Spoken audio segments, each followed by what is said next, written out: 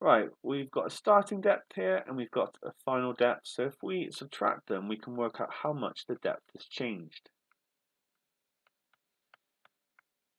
And that's going to be, looking at it, 3.6. Now, I can see that it's going to be 0.3 centimeter decrease per day. And so if I find out how many 0.3s go into 3.6, then that will tell me how many days. I can write that as 3.6 divided by 0.3, and then standard practice for this sort of thing is to basically get rid of the decimals, times top and bottom by 10 to make it 36 over 3, which is 12. It's going to be 12 days for the depth to reach that height. Okay, and then if the depth of the water decreases at a slower rate, what effect will it have on your answer to part A?